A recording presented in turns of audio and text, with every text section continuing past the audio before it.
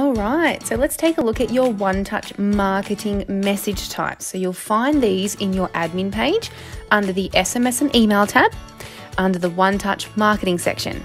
So you've got a whole bunch of messages here. Now we'll go through each one and we'll explain what each one does and how to set it up. So the first one there is your first appointment reminder. So this is just a simple appointment reminder that you can have send via SMS and or email. And you can choose a number of days before the appointment for the message to automatically send. Now you've got an SMS template there, so you can view the wording that's currently being used. And if you like that wording, you can keep it like that, but we do suggest that you perhaps add in a sentence there like reply yes to confirm. That way when clients receive their SMS reminder, they know exactly what to do. And when they do reply yes, the letter C for confirmed will display on their appointment automatically. So you can see at a glance who's confirmed, and if anybody doesn't have a C on their appointment, then perhaps you could just give them a quick call. But majority of people will do that. If that sentence is in that SMS reminder, reply yes to confirm. So you can change that there.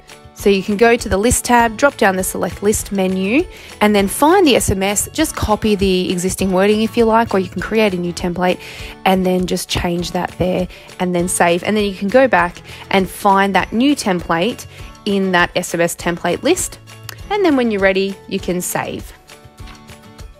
Now the next one there is the second appointment reminder. So if you wanted to have 2 rounds of appointment reminders being sent, so let's say one 2 weeks before the appointment and then the second round 2 days before the appointment, then you can set up the second appointment reminder. It's not necessary, it's just if you wanted that extra layer of appointment reminding. So you can set it up in the same way you did with the first one.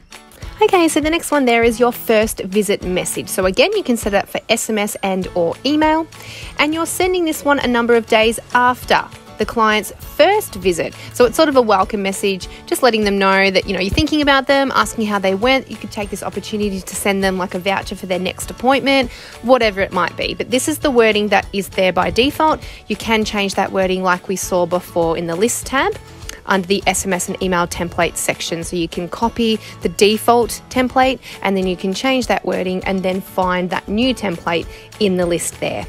And you've got the email template option there as well. And save when you're ready.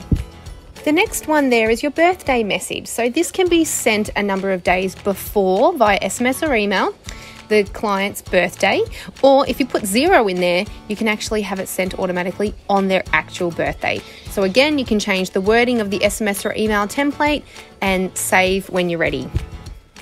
The next one is your new client message. So a number of days after you've added the client into your database, into Simple Salon, so whether they've had an appointment or not, they are sent an SMS or an email depending on how you set it up. So choose the number of days, select the SMS and or email template, change the wording if you need to, and when you're ready, save. The clients who haven't been in message. This is a good one. So edit that one, and on the right, you can choose SMS and or email. Now you can choose however many months it's been since they haven't had an appointment. And then you can choose to have it sent on the 1st of every month or whatever date you'd like. And then you've got your SMS template. So here's the wording at the moment.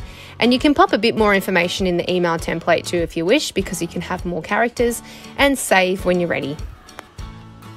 The next one there is your operator appointment notifications. So these are the notifications that you can send via SMS or email to your staff, your operators. So it can notify them if they've got a new appointment or appointment cancelled. So you can go crazy here and tick everything, but just remember your operators are going to be sent a lot of SMSs and emails. So it's not particularly necessary to have this even enabled, but you might choose to just have it enabled for new appointments or just cancelled appointments. So you figure out what you'd like there, but you can set it all up, change the template, and save when you're ready. The next one there is your appointment follow-up message. So again, this can be turned on for SMS and or email. I think email is a good one here because think of this one as like your aftercare message. If you want to pop a bit more information into this message, like a whole lot of information about aftercare, the email is a really good option for this one, I think. Of course, you can have an SMS enabled as well, but the email, you can pop way more information in there. Now you can choose to have this one send a number of hours after the appointment or a number of days after the appointment.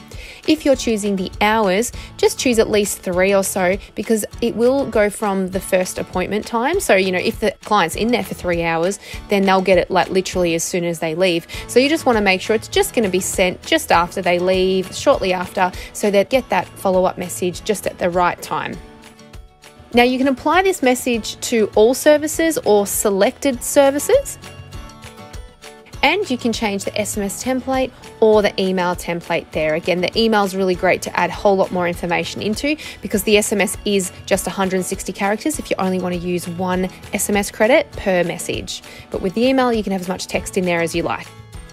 And the last one there is your rebook reminder. So again, you can send it via SMS and or email, and this one is going to go out a number of weeks after the client's visit, and it's to remind them to rebook. It will only be sent to clients who haven't rebooked, so it does exclude clients with a matching visit in the future. So it's just going to go to the right people.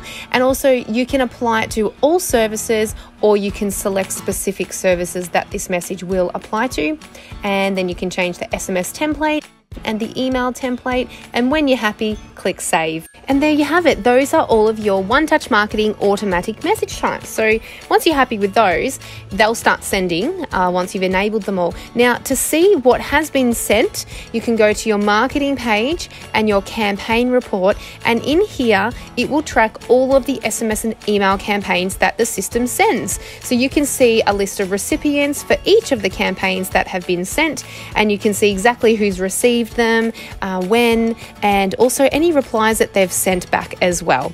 So there you go. That's how easy it is to set up your one-touch marketing messages.